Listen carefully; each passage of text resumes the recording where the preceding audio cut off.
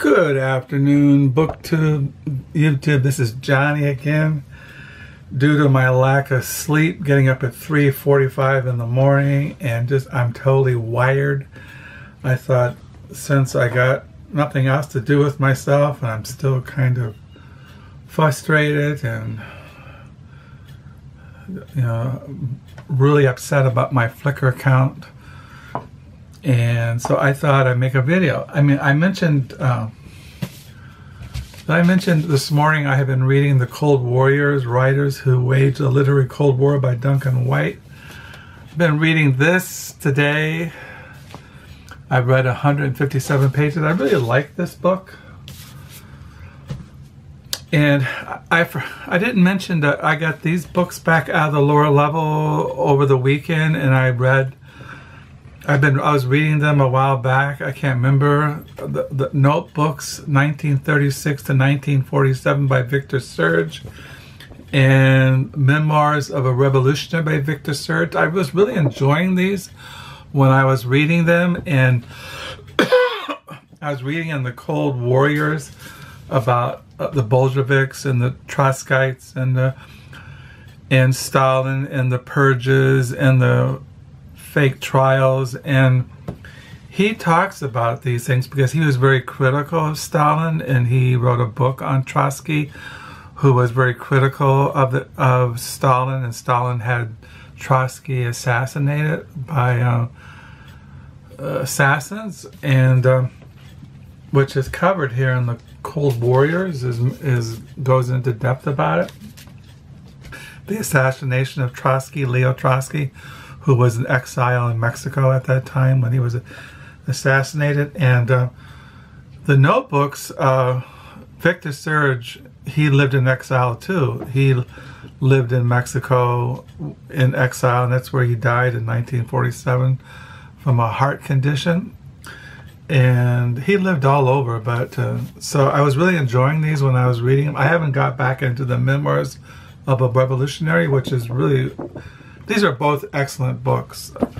The New York Review Books has published other books by him, which I don't have in our library, but these I do have.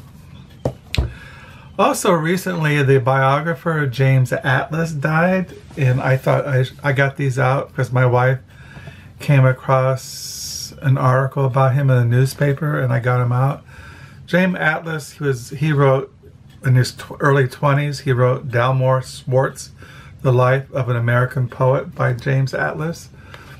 And yeah,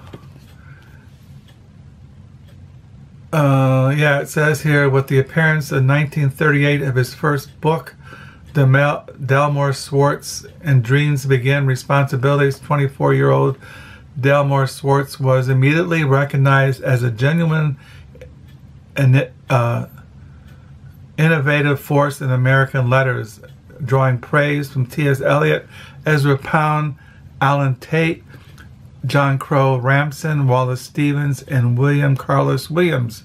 A decade later, his book of short stories, The World as a Wedding, was characterized by many critics as the definitive portrait of their generation.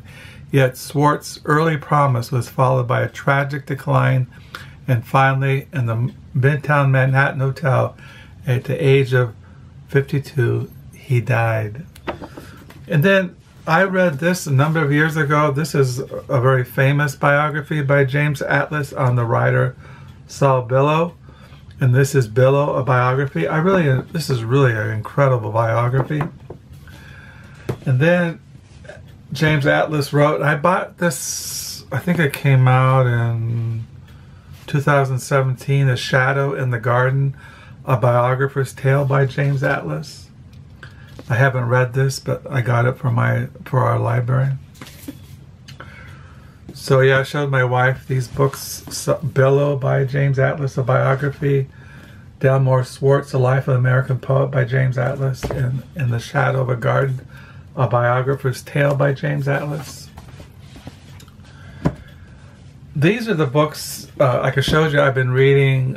Ducks, Newbury, Lucy Ellmann. This thing is a clunker. It's over 1,000 pages.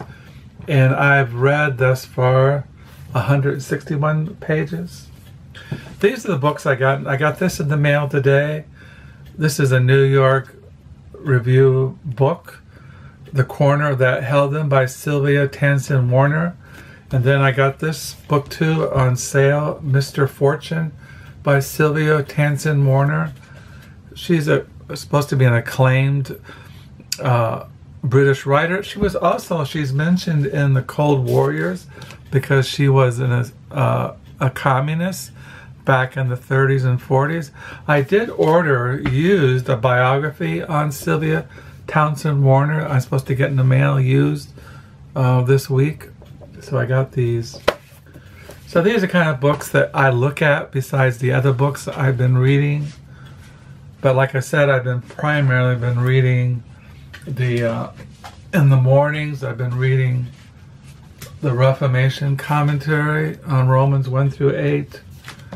And I also been reading the Biblical Theology, the New Testament by Peter Stuhlmacher.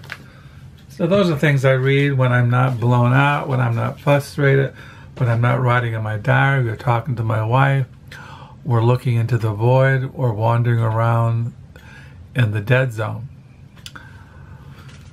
So I've been reading the Cold Warriors this afternoon in my exhausted state, and I got in the mail today The Corner That Held Them, Sylvia Townsend Warner.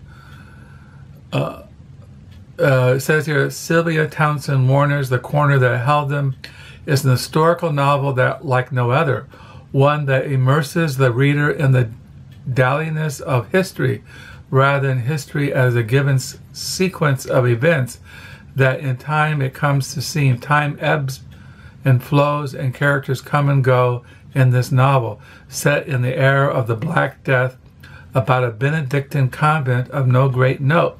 The nuns do their chores and seek to maintain and improve the fabric of their house and chapel and struggle with each other and themselves. The book that emerges is a picture of a world run by women, but also a story stirring, disturbing, witty, utterly entrancing of a community. What is the life of a community and how does it support or constrain a real humanity?